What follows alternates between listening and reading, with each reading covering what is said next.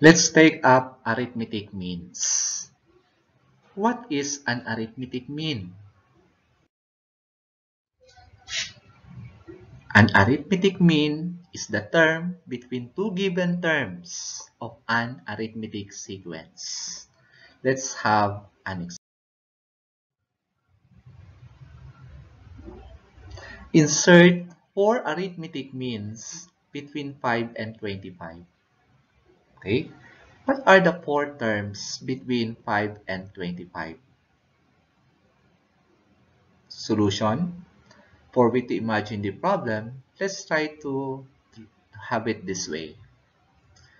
We have 5 for the first term, then blank, blank, blank, and blank for the 4 arithmetic means, and then we have the last term which is equal to 25.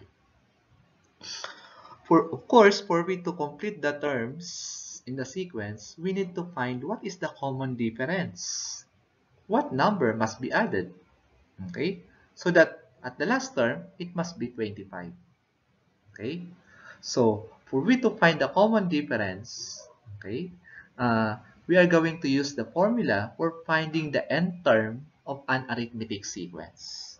And this is what we have recalled: a sub n equals a sub 1 plus the quantity n minus 1 times d. Since our last term is the sixth term, therefore we have a sub 6. So we have a sub 6 equals first term plus 6 minus 1, because we have 6 terms all in all. So 6 minus 1, we have 5, then d, and then we are going to continue further now to find what is our d, or common difference. So let's have it by substitution. 25 for the last term. First term is 5, then plus 5d. Then transpose 5, we have 25 minus 5 equals 5d. So continue, we have 20 equals 5d. Then divide by 5 to get d, or common difference, which is equal to 4. Since our difference is equal to 4, then we know what number must be added from the first term. Okay, so let's do it now. Since d is equal to 4, then 5 plus 4 is 9. 9 plus 4 is 13. 13 plus 4 is 17. 17 plus 4, 21. And 21 plus 4, voila, we have 25 on the last term.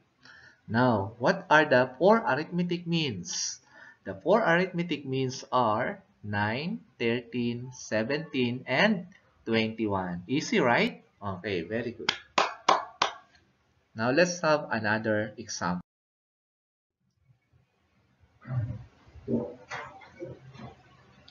What must be the 3 terms between 6 and 54 for them to form an arithmetic sequence?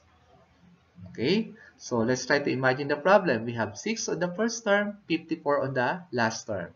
So solution, on our imagination, we are going to have the blanks. So 6 for the first term. How many blanks must be inserted? 1, 2, 3 terms. Arithmetic means. And then the last term is 54. So how many terms we have on the sequence? We have 5 terms on the sequence. So therefore, our last term is a sub 5.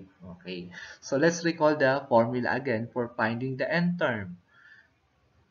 A sub n equals a sub 1 plus the quantity n minus 1 times d.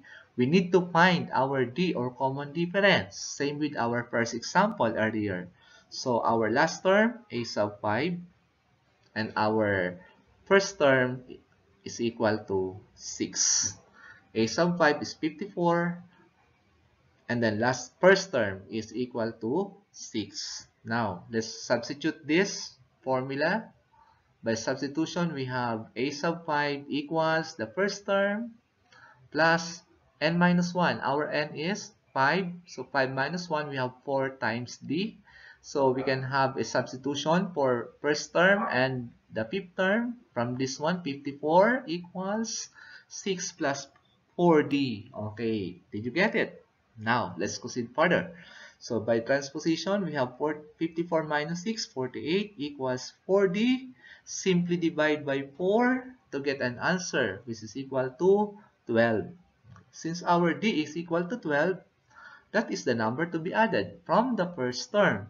So 6 plus 12 is 18, plus 12, 30, plus 12, 42, plus 12, here we have the last term, 54. Okay, so we complete the sequence now. So what are the three terms or three arithmetic means? The three terms are 18, 30, and 42. Okay, so the lesson on arithmetic means are so easy. Okay, I hope that there's no problems on that. Again, if you have questions, try to ask me or look for me in the school.